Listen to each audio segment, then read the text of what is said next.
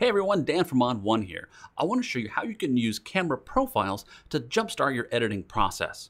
I've just taken this out of camera image from a Fuji camera and I've opened it into Develop. This is with no adjustments applied. Sometimes when I open up a photo that's interesting to me, I might not have an idea of where I want to take it yet. Now obviously there's a little bit of an angle to this and a little bit of distortion. We're going to fix that, but beyond that I really kind of need to think about what I want to do with this photo. So for me, I think camera profiles is a great way to kind of explore some visual options. They live right here in the tone and color pane under camera profile. And when I click on that, I have a section of ON1 camera looks at the top that I can use to get started with, but you can also get the ones that are specific to your camera. And because this was photographed with a Fuji camera, there's some really cool ones that Fuji puts in as well. So I'm just going to look through these, and they kind of simulate different classic film types. And there's one in here that I really like, the Eterna Cinema. It's kind of this flat, matte, almost a vintage look.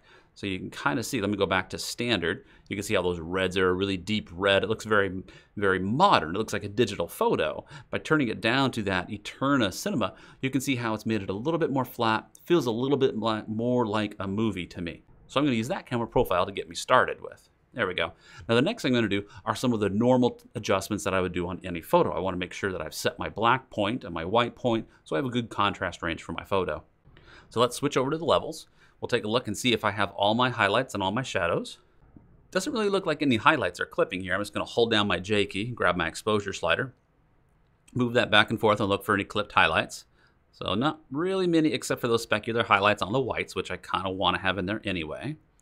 I'm going to bring my exposure up maybe just a little bit to help open up the background a little.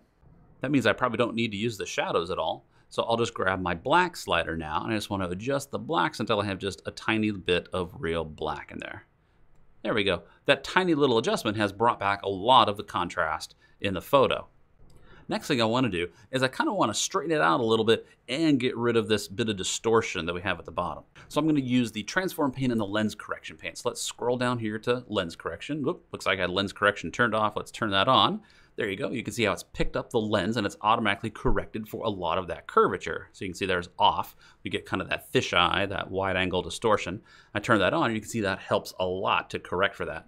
Now let's turn on the transform pane and I'm just going to do a little bit of correction for the perspective. The camera was tilted to the left a little bit, so let's use the horizontal slider and that's going to help us to even out that horizon line a bit.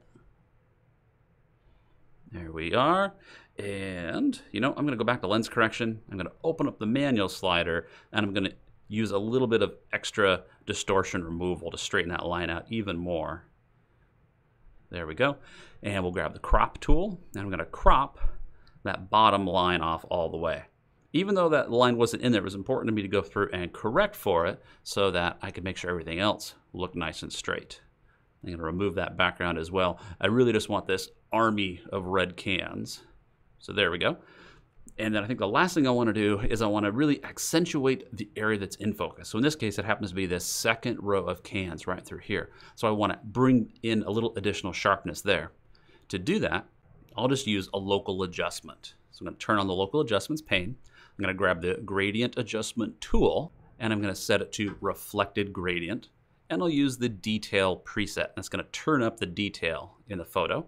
And now I just simply click right here in the middle where I want to accentuate that.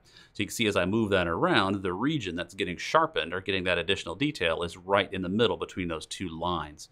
So then I can adjust the lines to pick just the region that's really in focus. That's the only part I really want to add that sharpness to. Come down to the structure slider here in the local adjustment pane to really dial in just how much of that enhancement I want.